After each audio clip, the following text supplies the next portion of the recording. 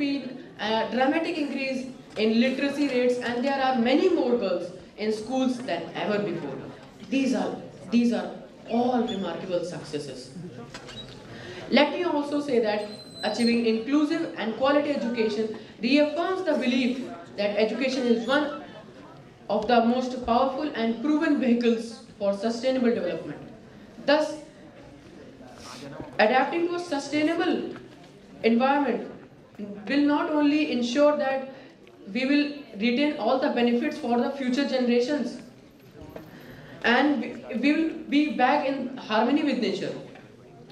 Now, I would like to wrap up with the lines of Peter Drucker.